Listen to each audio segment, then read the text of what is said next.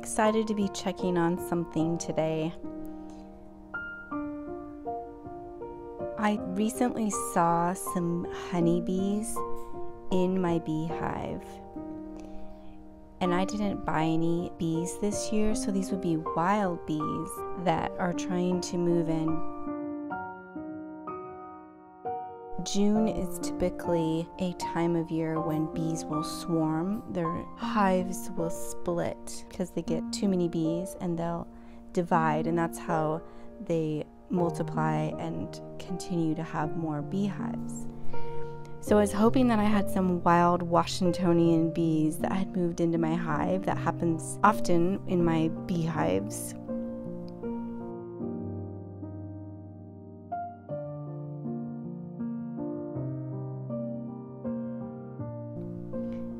I've been keeping bees for 15 years, and I have really enjoyed it. It was fun to use when we were homeschooling. One of my daughters in particular was my little bee buddy, and she had her own little bee suit and would come out and help me. And she sold the honey. Her business was called The Nectar Collector.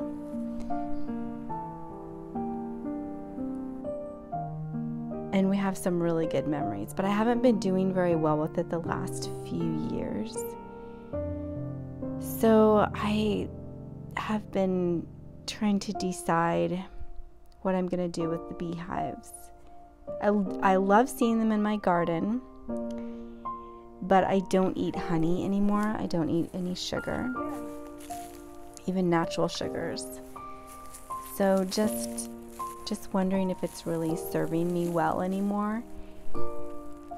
And today I'm going to make that decision.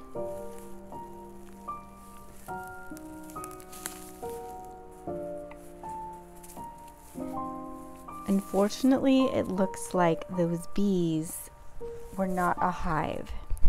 They were just coming from their own hive, and they were stealing the honey out of my hive and taking it back to theirs. So I now have no honey, no bees, and I have yellow jackets in here that are also stealing the last of the honey. So I'm kind of disappointed.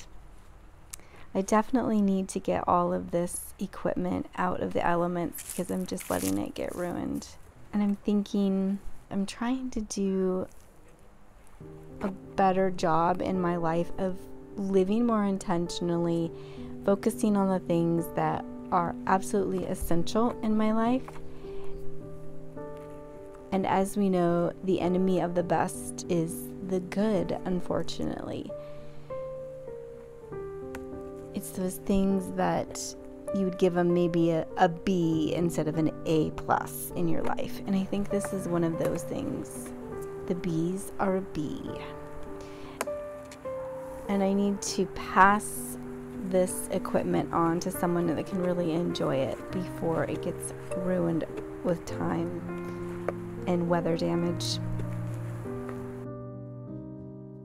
One thing I'm learning about letting go is that once you open your hand to release something, you inevitably make room to receive something new in that open hand. I lost my mom last fall and started growing dahlias to remember her. These are the first blooms. It's like collecting eggs for the first time when your hens start laying. So proud. My mom was actually one of 4 major losses for me in the last couple of years. Some pieces have been restored to me, others have not. But I'm expectant to see what God has planned next for my life. My hands are open.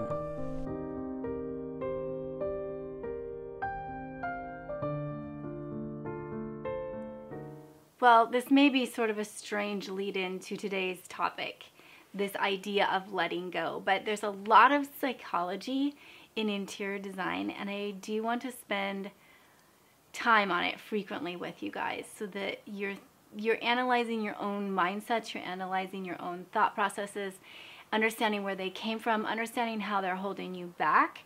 And so this is one. It's the idea of letting go, what's stopping you from letting go, and how that is holding you back in a room, especially when you're in the throes of trying to figure out the design for a space and you know it could be better and you just cannot figure out what it is. And so you're stuck. Oftentimes there's something that you need to let go of. There's a piece or several pieces that are not serving you well anymore.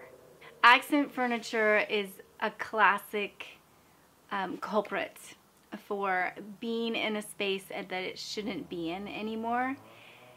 So when I'm talking about accent pieces, let's just define this here. Accent pieces are the little pieces of furniture. They're not the big pieces. It's not the desk. It's not the bed. It's not the couch or the dining room table. These pieces are the focal point, and they actually define the space that you're working in. They give the room its name. So we're not talking about any of that type of furniture. That's for another day that we could talk about. And those things are decided very early on in the design process. Accent furniture comes in at the very end. It's a finishing touch. It really can round things out and bring in a very unique, customized, moved-in feel to a space. And these are the pieces that can really clog up a design, especially when you're trying to change out later.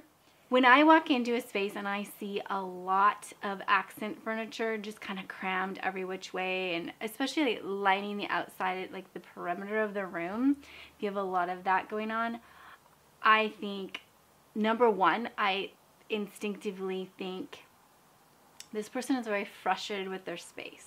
Because that's something that we will do as a coping mechanism. When we don't know what to do, we will oftentimes get the little things and get lots of them. So we don't do the windows, and we don't change out the light, and we don't get the big area rug. Instead, we get all these little pieces, and we just keep trying to feel better, or we just cover the mantle in 10 different pieces of decoration that don't go together at all. That is a sign of frustration and even like a confusion about design. So accent furniture will tell you that sometimes if you have too much of it.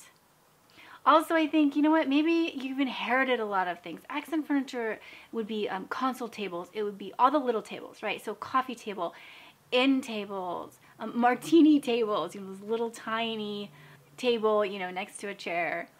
It could be footstools. It could be accent chairs, garden stools, bar carts, tea carts, or like cabinet type pieces, like storage type pieces. There might be too many of these going on in maybe a kitchen. So it's those small pieces. All of these odd little things that you feel like, maybe I don't really need it, but you kind of maybe try to work it in. One of our fellow YouTube viewers responded to the last video that she didn't know what to do about a bar cart. She didn't know she could use it in sort of a cottagecore setting. And I think absolutely you can use a bar cart. I think they're such great pieces, and you don't have to put alcohol in it. That's not required. You could fill it with books. You could fill it with flowers or plants, or do whatever you want. I have no issues with bar carts and where you can and cannot use them. And I think that even if it has a little bit of sort of a touch of a modern fizz with the little just straight lines, and gold, I don't think that's a bad thing. I think oftentimes, especially in a cottagecore or a super kind of a country, like feminine type room, you can get a little too feminine. And so bringing in some straight lines and solid colors, I feel like brings a good balance to a space. So I think it's a good move. Another time that you may find yourself over collecting accent furniture is if you are especially new. It's kind of a rookie move. If you are new to the thrifting and the DIY world, these pieces pop up, they look cute, they're on the side of the road, they are just a few dollars at the garage sale, and you just start collecting them because they feel like low commitment, but they still do cause space issues in a home where they're not supposed to be there. So be careful if you're new to this whole thrifting and DIY thing. Only collect pieces that are a perfect 10 in your mind. You'll get more strict as you go on because you get sick of all the stuff in your garage that's not working for you. So let's actually talk about when to use accent furniture, because I think that would actually be really helpful about now. And I have 3 times that I see in the design process that we need some accent furniture. It's not just a given that, oh, we just need to fill every single corner or we just have all these pieces and so we have to use them. No. You need accent furniture for storage, and maybe you can rethink the pieces that are being used as storage and think, you know, maybe I could put those quilts on the closet shelf, or something where you could release that piece of furniture that needs to go. You could find storage space under your bed or in a closet and not have to need that piece. Need it. Okay, so storage is one. The second time that I am gonna start looking for accent furniture goes back to Sister Parrish. If you're familiar with her, she is a famous American interior designer, and she had a firm with Albert Hadley. She passed away in 1994, but her ideas are still affecting us today very much. There's a Sister Parrish Instagram account, and one of the things that I remember about her most of all is that she was a stickler for insisting that people had a place to always put their drink down. So with every seating space, every place that someone could sit down, she was going to be making sure that they could have a place that was within arm's reach. I mean, it's just a simple measurement. Arm's reach, every single person needed to be able to put down a cup of coffee. For us, it would be an iPad, you know, a book, or whatever they're doing in that seat. They need to comfortably be able to set something down, and it could be a console table behind the couch. I'm not opposed to that. Sometimes a coffee table isn't going to work in a space because it's a walkway or something, and so use a console table or use end tables. But that is definitely a time that we have to make sure we have accent furniture. And the third time, which is a little bit, I think maybe a little bit tricky to understand when it's needed, it's when you have an odd corner, kind of an ugly corner, or things are just coming together in a way that's not super pleasing to the eye, and so you kind of want to round it out, you want to soften it, you want to camouflage it a little bit. That's a great time to put in an accent chair, put in a trunk or something that just masks that corner that's not really working. So I hope that helps. Think about the accent furniture that you're using. Is it for storage? Is it for convenience and comfort of the person sitting in a chair? Or is it to mask an awkward corner and soften it? And maybe you'll find that you need to get a couple more pieces, or most likely I would say you'll find that you would like to actually release a piece that's no longer serving you. All right, thank you so much for watching. And if you're new here, I'd love for you to hit that subscribe button so I can send you more videos on how to make interior design easy. Take care, and I'll talk to you soon.